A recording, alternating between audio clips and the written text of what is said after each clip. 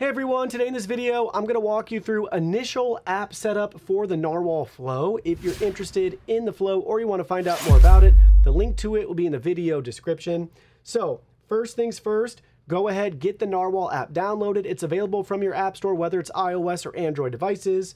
Then go ahead, sign up or sign into your account, where you'll be at this screen where it's probably going to be empty unless you have multiple devices set up like we do. But that's okay. We'll go to the top right-hand corner, hit that plus icon. From there, we're able to select our product. So we can pick and choose from robot vacuum and wet dry vac. There's also top right-hand corner a way to scan a QR code to set up. We'll just choose the Narwal Flow so you can see it this way. Make sure it's in the station, plugged in, powered on, and charging. Select next. Now we need to connect to our Wi-Fi network. Make sure you're connected to a 2.4 gigahertz Wi-Fi network in order to proceed. Then go ahead, select next. Now it's going to scan for our device. Connecting to the device. Network connecting. Please wait. Got an update from the vacuum itself. The network's connecting. Please wait.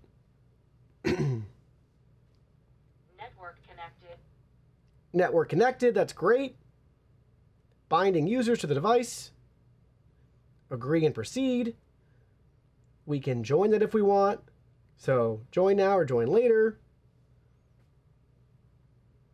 And now we're taken into our device settings right here.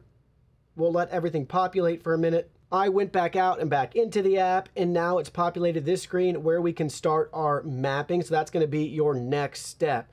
Very simple and straightforward to connect. You might get a prompt here, maybe, maybe not, to upgrade the firmware. Do that as well. I highly recommend doing that before you do anything else. But take a look there, it's added into our page.